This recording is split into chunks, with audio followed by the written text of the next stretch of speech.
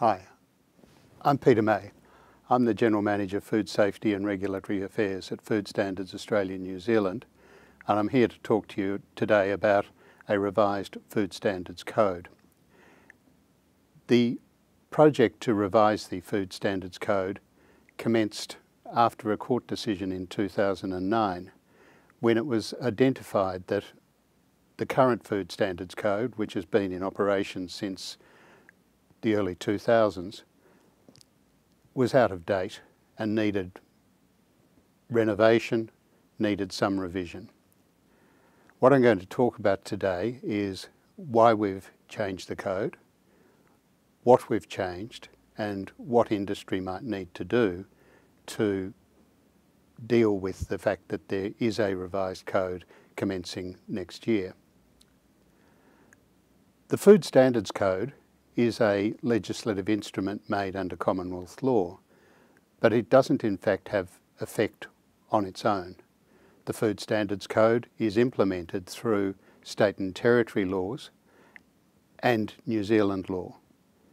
In relation to imported food, there are provisions in the Imported Food Control Act that require imported foods to comply with standards set out in the code. So one of the first things that we had to do was make sure that the code integrated properly with the state and territory laws and the Commonwealth and New Zealand laws. So as I said, what I'm going to talk about is why the Food Standard Code has changed. What the court case in 2009 told us was that the code, which had come out of work done initially by the National Health and Medical Research Council and then by predecessor bodies of Food Standards Australia and New Zealand, was out of date and didn't reflect modern drafting style. The court had difficulty applying the code under New South Wales law because requirements that were set out in the code weren't clear enough to satisfy the standards required by the New South Wales law. So what we did after that case, having identified that there was a problem, was to get the Office of Parliamentary Counsel to give us advice about what needed to change. And we then consulted with state and territory regulators and New Zealand regulators to get their views about what needed to change. What we identified was a large number of issues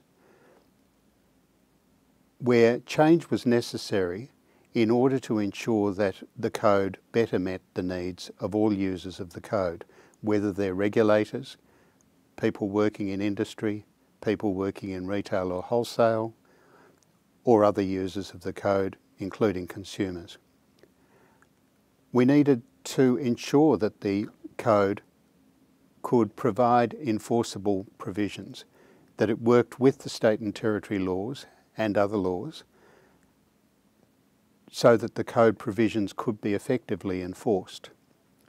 We needed to make the requirements clearer, and we needed to make the code more modern to fit modern legislative drafting standards so that it could be used as a legal resource. One of the comments that had been made in the New South Wales case was that although it was apparent that the code had been drafted with some legal input, it didn't look like a piece of legal drafting. And that was an important consideration for the court in deciding how the code might get used. So the bottom line is that the code has been changed or revised in order to modernise it, and the purpose has been to do that without changing the requirements. So what has changed? The first thing I've got to say is that the revisions were not designed to change the requirements that the code places on industry or those selling food in Australia or New Zealand. The revisions were made to update wording, clarify key areas, and in some cases it's been necessary to revise key concepts. in an early draft of the code, we suggested that there might be quite a significant change in the structure of the code in order that it would meet more modern drafting standards.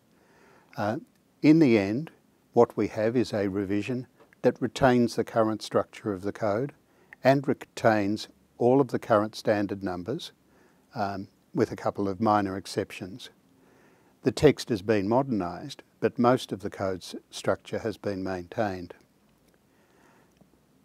As an example of key concepts that have changed, and this is perhaps the major area where key concepts have changed, the revised code refers to substances added to food by reference to the reason for which they've been added, rather than saying, for example, that food additives are prohibited and then listing the food additives that are permitted without any definition of food additive. We now have a provision that says a substance that's added for the purpose of or used as a food additive is prohibited unless there is a permission, and then we provide all of the permissions in standard 1.3.1.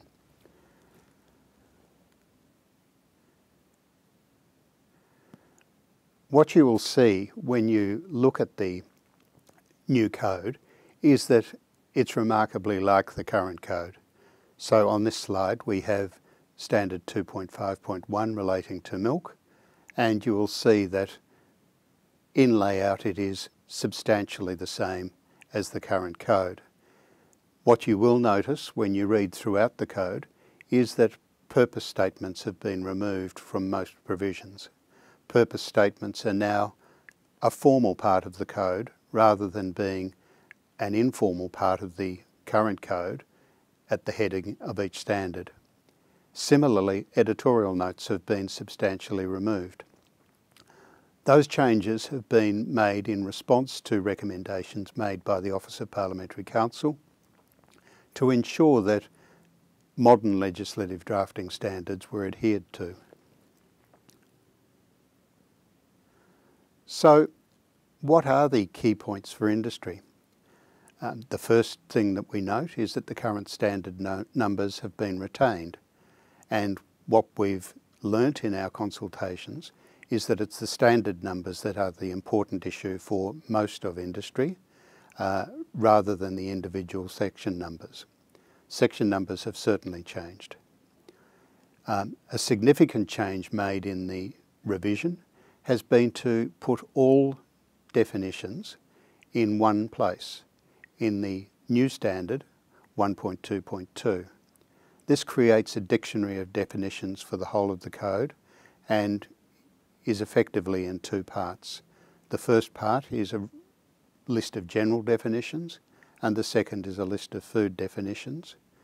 There are then some special definitions for things like the new concepts of used as a food additive, used as a processing aid, or used for nutritive purposes.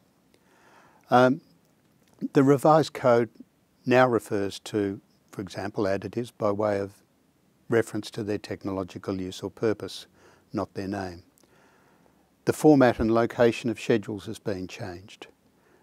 This was a major point of discussion in the consultations that we had. The schedules at present are located sometimes within standards and sometimes at the end of standards. Sometimes a schedule in one standard is referred to in another standard. What we've done in the revision is put all of these schedules in a separate set of standards in a second part of the code, so that you have the text at the beginning of the code and the schedules at the end. But those who are used to working with perhaps one standard together with its schedules will be able to electronically join that text standard and the schedules that it relates to for their own purposes. As I've already mentioned, notes and purpose statements have substantially been removed. The revisions will take effect on 1 March 2016. This means that there is now about 11 months for industry to familiarise itself with the provisions of the new code. As I've said, the new code does not substantially change requirements. Other changes to change requirements that were suggested to us have not been incorporated in this revision of the code. And what will happen with those is that we will consider them over the next year or so to see whether further reform of the code should occur. Some discussions with industry have already occurred to start that process. So what should industry do to prepare for the revised code commencing on 1 March 2016? If you're involved in producing, manufacturing or selling food, you should familiarise yourself with the requirements that relate to your products. This is no more than familiarising yourself with the current code in many respects, but I encourage you to read the current code alongside with the new code as you go through your work, to identify what the changes are and to note those changes in language and to assess any effect that there might be on your operations. As I've said, the intention of code revision has been that requirements will not be changed, but the language will change. I encourage you to call me or email me at FSANZ if you think that a requirement has been changed. Considerable care has been taken to ensure that that hasn't happened, but I'd be pleased to hear from you. My email address is peter.may@foodstandards.gov.au if you think that any requirement has been changed. So that brings me to the end of today's presentation. I hope that I've given you the information that you require about why we've done a revision of the Food Standards Code, what the significant changes that have been made are, and what you as a participant in industry might do to familiarise yourself with those changes and prepare for the commencement of the code revision on 1 March 2016.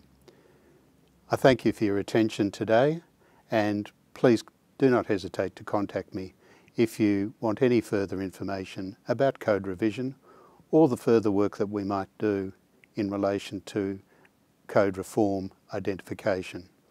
Thank you very much.